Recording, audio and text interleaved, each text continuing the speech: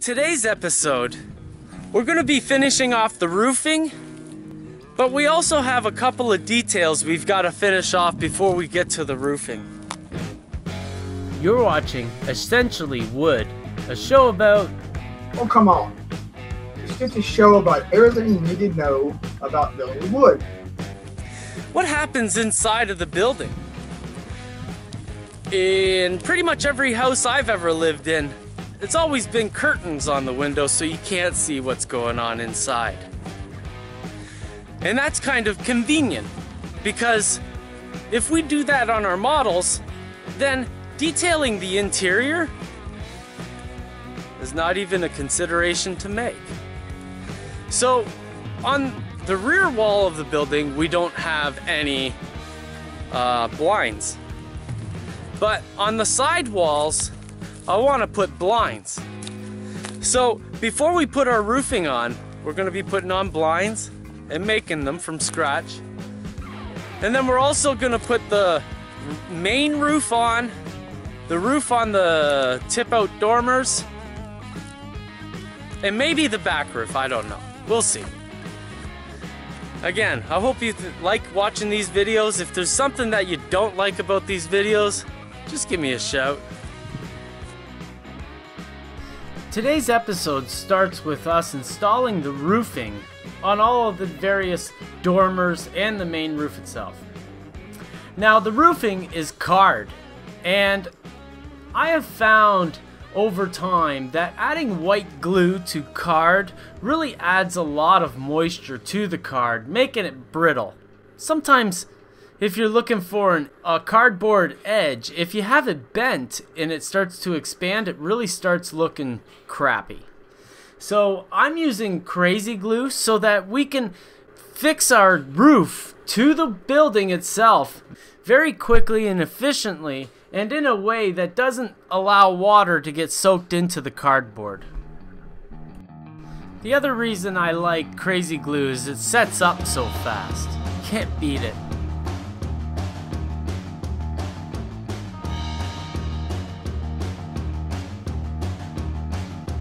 You may notice that my crazy glue has a little nozzle on it, extending it and giving it a nice precision tip. I bought these off of eBay for like $6 for a bag of 100 of them. Great deal.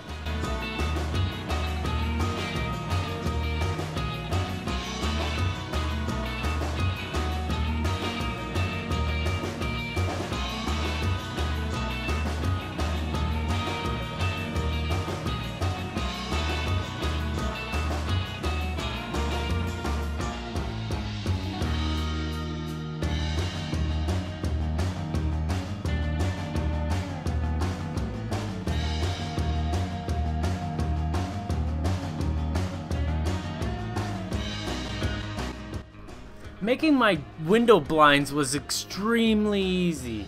I just painted a piece of paper with Depot Buff. I kind of like how the color kind of contrasts through the window, and it's so you can see it very nicely in a very subtle way.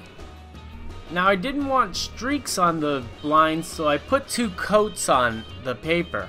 And then I cut it up into strips and just simply crazy glued it into place. Now, my crazy glue, there are some crazy glues that'll fog up your windows, but I have found that the crazy glue that I'm using, the LePage version, doesn't do that. And I have no problems with just throwing this crazy glue right beside the glazings that I had just added to the windows.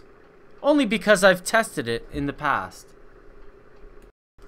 And just like that, there we have it, a couple of window blinds, and they, as you can see, it's not hard to see them. I might have to trim these ones off.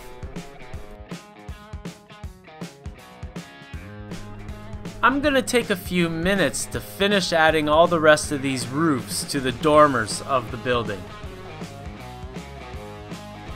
After the break, we're gonna start painting our shingling and showing just how chaotic it is to get a natural look to shake shingles on a roof.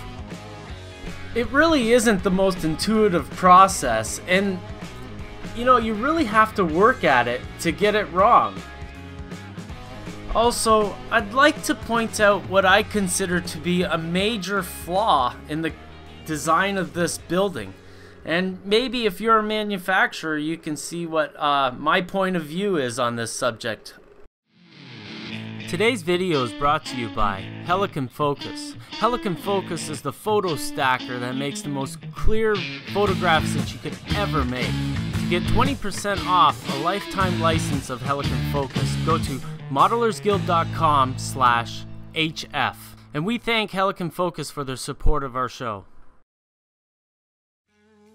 Now these videos are about how I've changed things or, you know, little details along the way. It's not like a step-by-step on how to build this kit.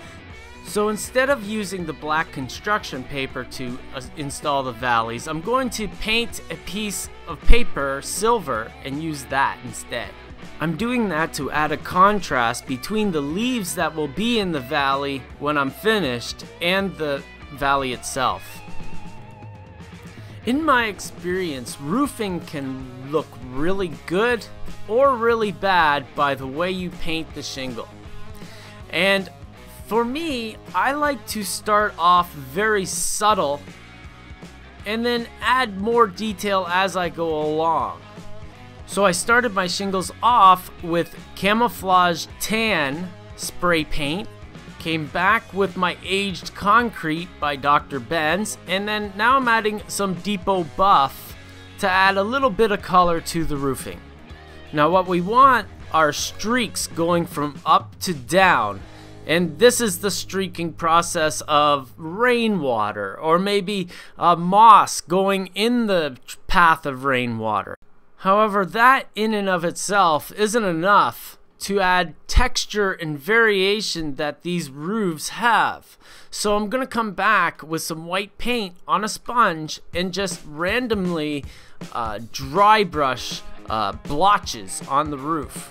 Now, don't worry if this doesn't look right, because you're gonna take each sheet of shingle off and mix them all up like a mosaic. Now it took about 4 days to complete the roofing on this model, and I decided that it would be too boring to show you it all. And also, if I have to show you how to add shingles to a model, then I don't know, I'm not feeling it. However, after adding all my shingles using slate gray mixed with alcohol, which coagulated, and that's fine, I used that to streak the roofing. Then I came back with a charcoal gray, a much darker gray, and added that to alcohol and used that to streak down the walls, and you can see those streaks here. The streaks don't go on nicely. You have to run your finger along it to run it out, to blend it into the roofing and stuff. But the alcohol really pulls that into the roofing and makes it a stain as opposed to a paint. So it works really well.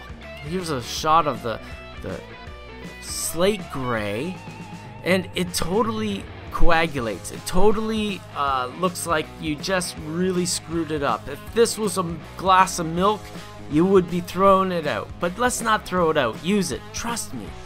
The next model is the charcoal gray, much darker.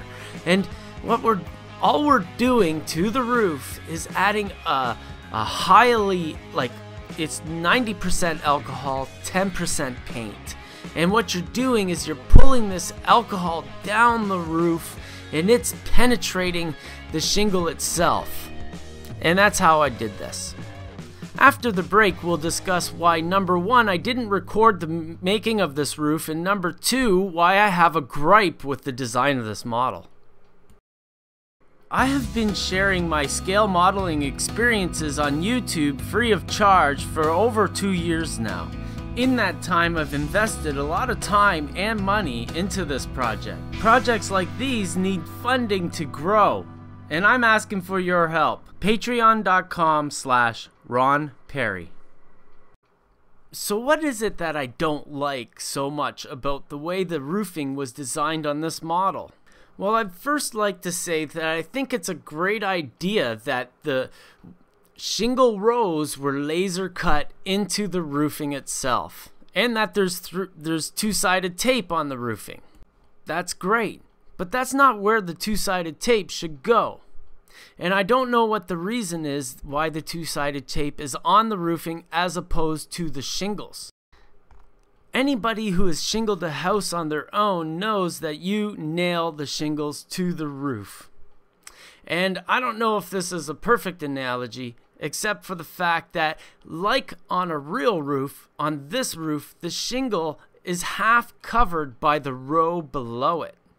Now, when you only have two-sided tape on the roofing itself, that means that only a small, insignificant portion of the shingle comes in contact with the two-sided tape, meaning that all your shingles stick up in the air.